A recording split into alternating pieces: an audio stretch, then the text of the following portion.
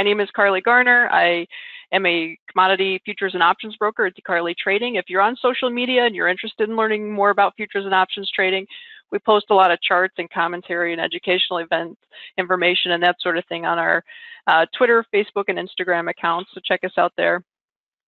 Just so you know a little bit of background, I do provide content to Jim Cramer's Mad Money relating to commodities.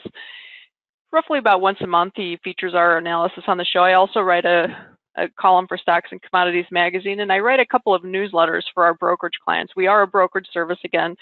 That's how we make our living.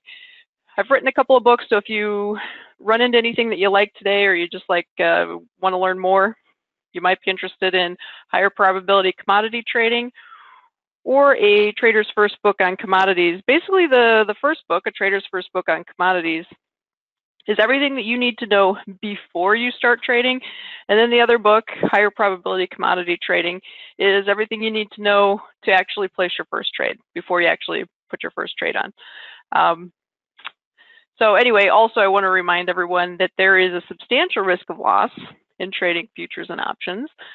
We aren't investing, we're not earning dividends or interest. We are trading, we're trying to beat the markets. It's not always easy. So first, let's talk about day trading. Should you not? Is it for you? It's not for everybody, but the allure of day trading is that traders are often drawn to the idea of low barriers to entry, low margin. If you've ever traded futures before, you've had brokerage services throw day trading margins in your face. You can trade the emini S&P for margins as low as $300 to $500. I would never recommend utilizing that kind of leverage, but unfortunately, brokers do push that sort of thing. We actually do offer $500 day trading margins on things like the emini S&P or the mini Dow. Again, don't recommend it, but some traders like to go full board. Anyway, it's a lot of leverage and it's a lot of risk. I'm going to show you today how to maybe trade the emini S&Ps with a lot less risk and a lot less leverage.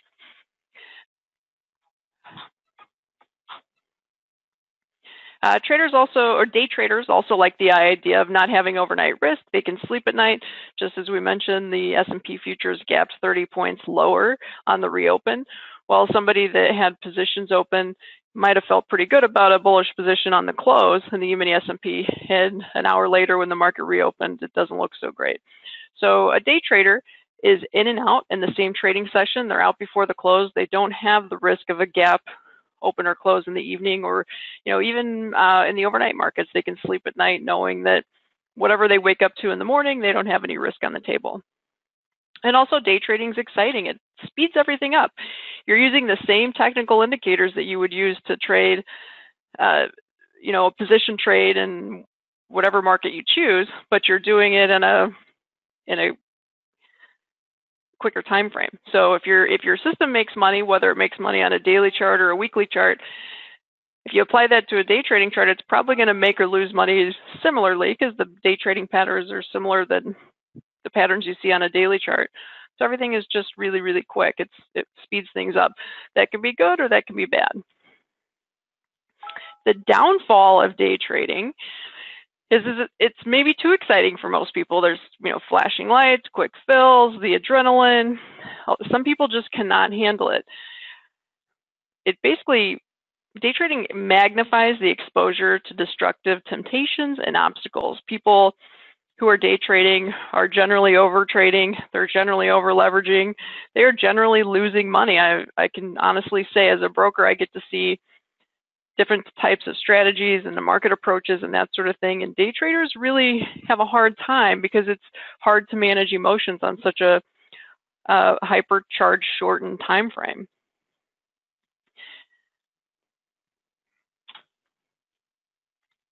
So aside from the fact that the emotional aspect of it, the other downfall of day trading is stop orders. And that might sound crazy to some people that have, they've read books and they've gone to classes that everybody says stop loss orders are necessary for risk management. The problem is stop orders, more often than not, in my opinion, actually do the opposite of protecting traders. They actually create losses, because people either put their stop too tight, or if they do have a deep stop, a lot of times the market will run that stop. It'll elect it and trigger it, stop the trader out, turn around and go the way that the trader wanted the market to go in the first place. So the trader's sitting there with a big loss in his account, watching the market move without him. Unfortunately, it's Murphy's Law. It happens more than you could imagine. So on the other hand, if you don't play with the stop, I think it probably more often than not would work out favorably than using a stop. That said, eventually you're going to find yourself in a situation that you have runaway losses and things get out of control, and that can be extremely difficult to recover from, and it can be emotional and can trigger a lot of poor decision making. So what we're going to propose to you today is the use of long options, weekly options specifically, to day trade the emini S&P or some of the other markets. Weekly options are a newer product, but so the liquidity is coming around. The emini S&P liquidity is actually very good on the weekly options. You could also consider doing something like this with crude oil options, 10-year note options, maybe euro weekly options. Everything else is probably better left untouched as far as the weekly options go. The liquidity is improving all the time in these products. So long weekly options basically eliminates or mitigates all of the obstacles that we just talked about for day traders. So to summarize, the two largest obstacles for day trading success are premature stop outs and emotion. But the purchase, and if you've come to some of our classes before, you might recall that we generally recommend an option selling strategy, collecting premium rather than paying it. Today's class is actually the exact opposite, and it's different because we're using options that are very cheap. They only have a couple of days to expiration, so you're not spending a fortune on an option that'll probably expire worthless. And you're not even planning on holding it to expiration. You might only hold it a couple of hours. Believe it or not, the options can move enough in price to be worth your while. So using long options, the cheap ones, not the expensive ones. You don't want to go drop $1,000 on an option that expires in a day or two. Don't do that. Keep it cheap. But they will take a lot of the emotion out of the game, and they will absolutely eliminate premature stop outs. Because if you buy an option and the market goes against you, you can lose the premium that you paid, but you're always going to be in the trade. If the market, the S&P drops 30 handles and then subsequently rallies 40 handles, and in today's environment, that's not that out of the question, you don't have to worry about getting stopped out on the low and watching the market run without you. You're still in the trade. You may have lost some money and then recovered it, but you're always in the game. So another couple of things to keep in mind when buying options, it solves a couple other problems with day trading.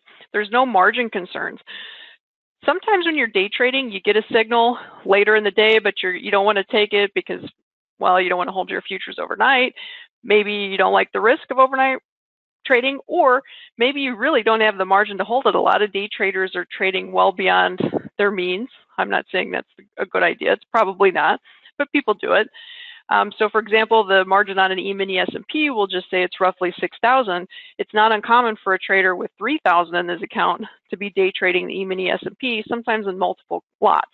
So somebody like that is basically forced out of their position before the close. No matter what happens, they don't have the margin to hold on to that trade. So they either have to bypass any signals that occur late in the day, or if they're in a trade and it hasn't developed yet, they can't hold on. They have to get out before the close. And you'll notice, if you've watched the S&P in the last hour or two of the day, you get big short squeezes and long squeezes because of that exact thing. A lot of the traders just have no choice. They have to get out by the close. And by the way, the close is actually 2 o'clock Pacific time, or 4 o'clock Central time. That is when the emini S&P closes. If you're trading with a discount broker, they might try to tell you that it closes an hour earlier than that because they're trying to take the easy way out. They want all their clients to be within margin by the stock market close, not the futures close. Playing with long options will give you lasting power. You're going to be less prone to panic. You don't have to place a stop loss because your risk is limited. You can ride the waves a lot easier. And when I say easier, again, we're going back to the emotional aspect and the fact that you don't have to worry about getting stopped out. You're always in the trade. You can always recover. Doesn't mean it will recover, but at least you have the chance to. You know, markets are volatile. Once you're stopped out and you're on the sidelines, it's really hard to get back in. And if you do get back in, it's emotional and people tend to make bad decisions and it becomes messy. Options take a lot of that messy decision making out of the way. Also, if you're buying options as opposed to buying or selling futures, there's not going to be any forced liquidations on a big spike one way or the other in the S&P because your risk is limited. You can only spend the amount of money you have in your account. So if you're trading a $3,000 account, you could only buy $3,000 worth of options, but you probably don't need to. You could probably buy an option for $200-300 or even less and day trade with limited risk. You don't have to worry about margin. You don't have to worry about your broker jumping in and force liquidating you. And there's going to be a lot less account volatility. It might not be as exciting. You're not going to hit the home runs you might hit with day trading futures, but you'll be thankful when a bad trade comes along that you're not day trading futures. So what we're talking about here are weekly options, and what I mean by that is options that expire on a specific day of the week. Now, prior to weekly options, S&P traders were accustomed to working with options that expired every month. You probably remember the third Friday of each month was option expiration. And on that third Friday of each month, we had a little extra volatility and things moved a little differently because option traders were squaring things up. And also, time is money. So the options, when we were forced to trade monthly options, generally had a substantial amount of time to expiration and they were expensive. So buying options or to day trade really wasn't a great choice other than in the last week of expiration. So from the second week of the month to the third week of the month, it was possible to buy cheap options and day trade them. But the other 3 weeks of the month, it really wasn't a reality. So now the CME, or the Chicago Mercantile Exchange, has issued options that expire every Friday. So instead of every third Friday of the month, we have options that expire each and every Friday. And they've actually recently added Monday and Wednesday options. So there are weekly options that expire every Monday, every Wednesday, and every Friday. That's 3 days of the 5 trading days we have expiring options. And what that means is you can buy an option that's relatively close to the money, that's relatively cheap, because it expires in a day or two. So suddenly, day trading options make sense where it didn't before. So a lot of people ask, is there enough liquidity in the weekly options? The answer is yes. If you would have asked me this several months ago, I probably would have said no. But yes, now they are. ES weekly options are quickly gaining in popularity, and actually they've become highly liquid trading instruments. The bid-ask spread on Monday, Wednesday, and Friday weekly options is generally between $0.25 and 50 cents. That's $10 to $25. The Monday and Wednesday options are a little thinner than the Friday weeklies, but they're all tradable. Daily volume in the Friday weeklies is generally in the thousands of contracts per session. Monday, Wednesday options are generally in the hundreds of contracts. So in normal market conditions, you're not going to have any problem getting in or out. The bid-ask spread's not going to eat you alive like it used to in the past. Things are good. Also, there are market makers in the emini S&P weekly options quoting these options under normal conditions around the clock. So roughly 23 hours a day, you can buy or sell these options with reasonable liquidity. That said, during extreme volatility spikes, which we have been seeing lately, market makers generally step back and pull their bids and asks. It causes the spreads to balloon, but this is generally temporary, minutes, not hours. And it happens with the monthly options also. It's just the nature of the game. If you were a market maker and the S&P was jumping 20, 30 handles in a couple of seconds, you probably wouldn't want to have any orders out there either.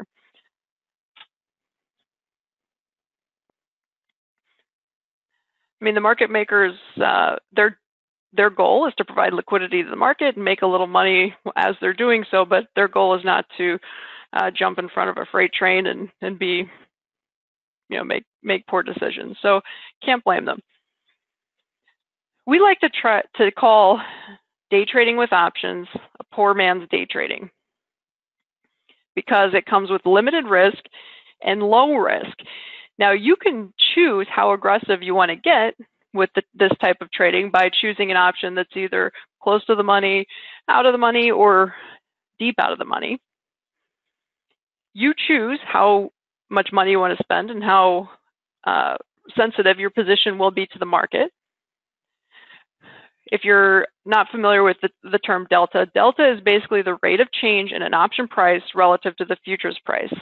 If you choose an option that has a lower delta, the profit and loss or the volatility of that particular option is going to be a lot slower moving than it would be if you chose an option with a higher delta. The delta of a futures contract is 1. If you choose an option that's at the money, it's going to have a delta of about 50%. So what that means is if the S&P moves 10 points, your option will move about 5. If you choose a delta of 25, if the S&P moves 10 points, your option is going to move about 2.5 points. So you can see a delta of 25 on an option, you're only going to make or lose roughly, this is kind of a guess, but roughly 100 to 150 bucks as the S&P moves 10 points. But in a small account, that's a lot easier to manage, and it's not such a bad gig.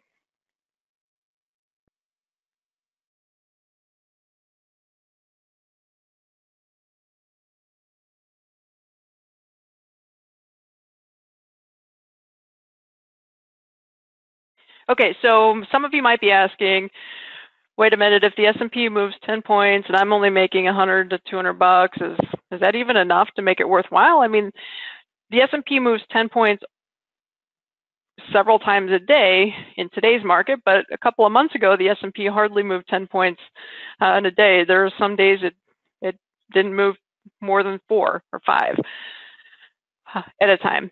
So, but the answer is yes, the options can move enough, and I'm going to show you some examples of just how much these options can move.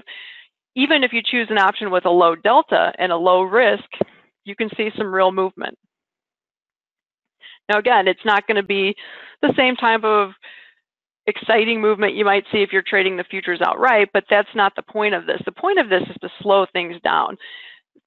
The emini S&P is not as many as the name implies. I mean, $50 a point in a market that's moving 20, 30 points a day is a lot, especially for if you're a smaller trader and you're just trying to learn.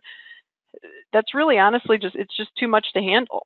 So this is a great way to slow things down with lower risk, lower volatility, and it's a great way to keep your head on your shoulders. It's a lot easier to make good decisions when you're making or losing a reasonable amount of money and you're not trading beyond your means.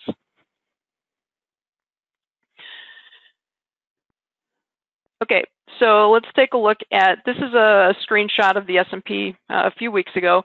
I don't recall the exact day, but you'll notice the market's at 28.33 and it's up about 8 on the day. So this is a market that's moved about 8 points. But the high and low is actually pretty substantial. We're talking about a roughly 30-point range. So that's, again, I mean, this is abnormally large volatility. When the volatility gets back to something that's a little more historically normal, these options aren't going to move quite this much, but they're also going to be a little less risky, and you'll be able to trade closer to the money options rather than out of the money options and still get the same kind of movement in price. So you'll notice if you go, let's look at the high of the day was 28.37. So if we look at the 28.35 strike, we see that it's currently trading around $6. That's roughly $300 in the S&P. but it's been as high as 8 and as low as 140. So you can see, I mean, obviously it's not realistic to expect that you bought the low of the day and sold the high, but you can see that option made 6, 7-ish points, or it moved 6, 7-ish points, I should say. And if you caught a piece of that, it could add up. So for example, a trader that was lucky enough to buy this option at $1.50 or $2, which is, let's just call it $100, could have maybe, if they timed it almost perfectly, could have maybe picked up $300 or so. Again, this is all just kind of guesstimating, but I mean, you can get an idea of, okay, if your risk is $100 and you make 300, that's not so bad. And you can do the same thing on the calls. The low of the day was 28.09. These options did roughly the same thing. You can see 7, 8, 9 point change in these option prices. What I'm pointing out to you is there is plenty of profit potential with limited risk. So if you go in and buy a really cheap option for a couple $100, it could double, triple. I'm not saying it will, but it could. You could make some money on that with a total risk of $200 or $300. So the risk is low and the profit potential is there. Probably takes a little more patience than trading the futures outright. That is, obviously, if a future moves 20, 30 handles, you're making a heck of a lot more money than you would if you were trading these options. But at the same time, if you're trading the options, there's less risk, there's less emotion, you're probably making better decisions, and you're probably going to do a lot better in the long run.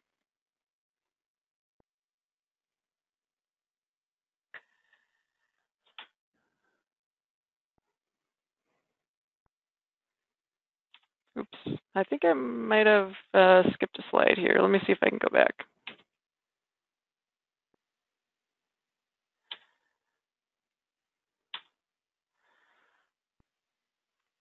Sorry about that. Okay, so one thing that turns traders off from trading options like this is that it's not quite as easy. It's not as simple as trading futures.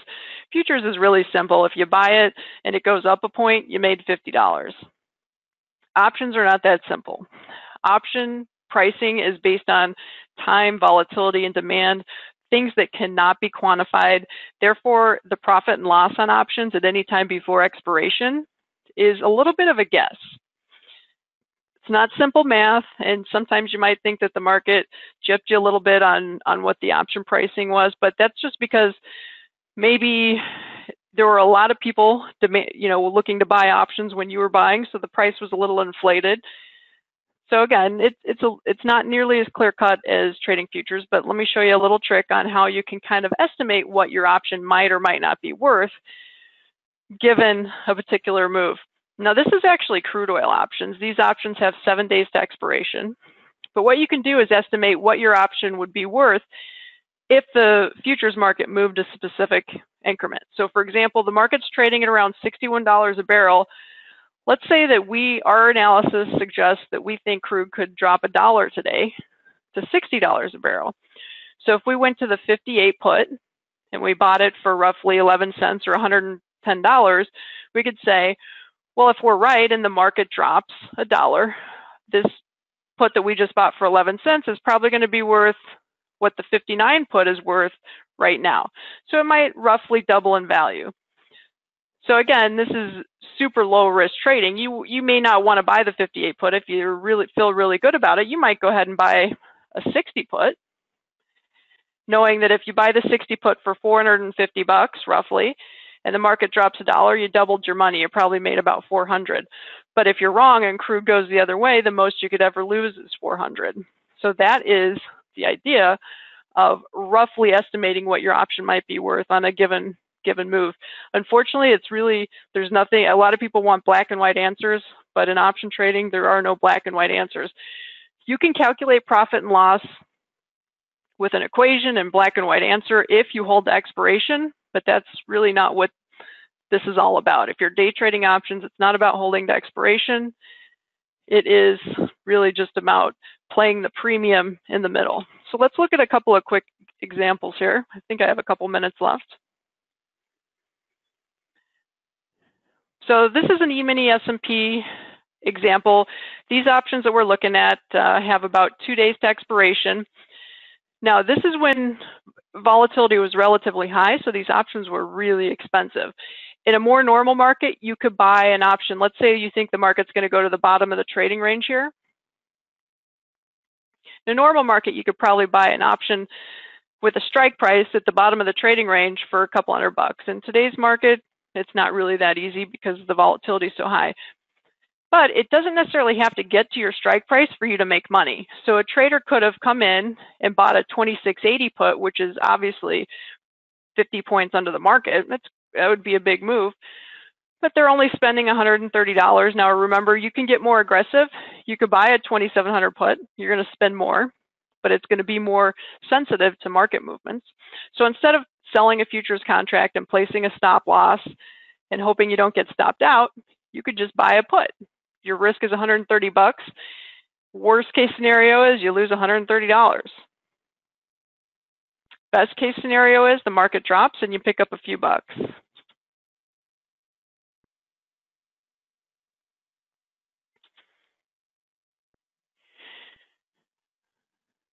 Okay, so this is basically the same trading example. The market's at 2730. You buy a 2680 put, you spent roughly $130. You have no risk of premature stop. If the S&P returns to the low of the day, that option gets up to the $7, $8, $9 range. So an option that you just paid a couple dollars in premium for might quadruple in value. And again, if the market does get back to the low of the day, if you're right and the market sells off sharply, and it doesn't even have to get anywhere near your strike price, all it has to do is go back towards the lower end of the trading range and you're going to be fine. You're not going to be rich, but you will pick up a few bucks. And you're not going to lose any bathroom breaks or coffee breaks over it. You could probably go on with your daily business and while still doing this kind of stuff. Again, it's poor man's day trading. So just to give you an idea of how slowly or how quickly an option like this might move, and again, you could get a lot more aggressive by getting a closer to the money option. I'm just showing you this particular example if you wanted to take it really easy. But a 2680 has a delta of 14, meaning for every 10 points the S&P moves, this is going to move a little over a point, like a point and a half. So you're not going to get rich on anything like this unless we get a flash crash, but that's probably not going to happen often. But to give you an idea, the S&P dropped from the last slide about 3 points, I believe, roughly 3 points, and this option made about 30 bucks. So if you were trading the futures, you would have made 150 bucks. This option made about 30 bucks. Obviously, there's a big difference there, but there's also a big difference in the risk and the stress involved.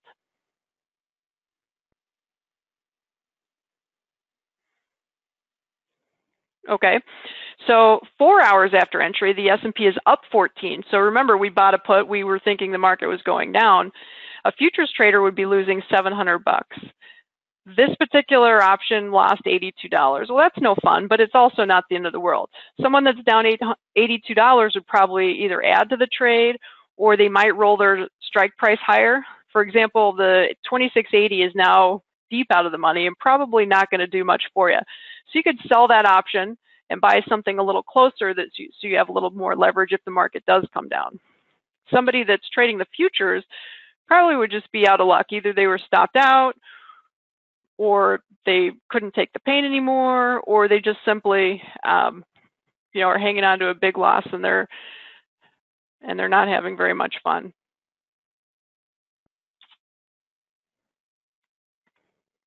So whereas a futures trader might have abandoned ship, an option trader, like I said, might have adjusted their strike price higher. They could have taken a loss on the original trade of 80 bucks, no big deal.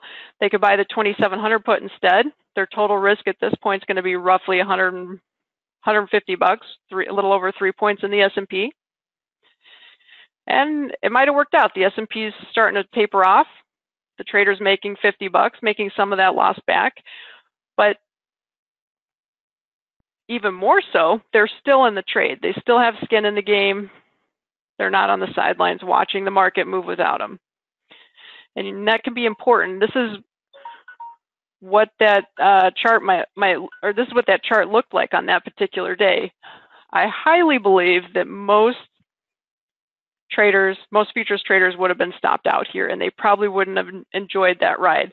An option trader could have easily ridden that out. I mean, they were at the worst point, they were losing 80 bucks, and they didn't have any more than a couple $100 of risk on the table at any given time. Suddenly, those options came back to life. You'll notice that the 2,700 put, which on the last slide was going for about 3 points or 150 bucks, is now worth 500. So this trader might have come out ahead 200-300 bucks or so without much risk on the table at all, or much stress.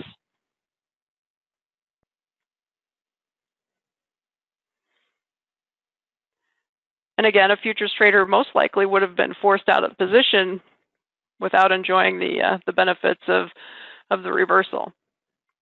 So these options can move enough to be worth your while, and they can return a profit even though the risk is really low and even limited. So just I know I'm kind of running out of time here, but just to reiterate, you don't have to have a lot of money or risk on the table. You can do it a slower way. And a lot of discount brokers do not offer these products. So be careful if you do want to trade options, make sure you're with a broker that will allow you to do it. You do get what you pay for when you choose a brokerage firm. Trust me, I know this firsthand.